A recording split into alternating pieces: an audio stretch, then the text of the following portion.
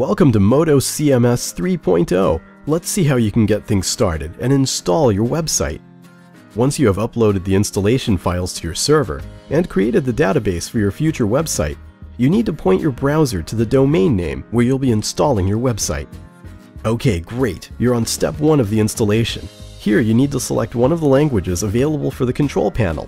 As we can see, there are two options, English and Russian. Let's go ahead with English. The next step will inform you that our server meets all of the requirements, or it will let you know if any compatibility issues occur. Then you need to connect your database with the future website.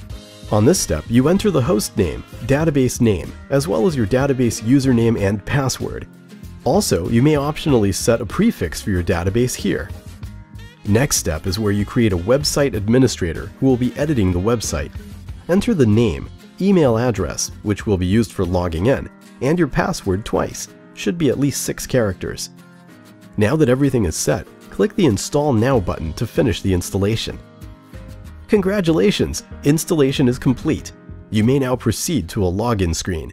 There you need to enter the login details that you've specified during the installation.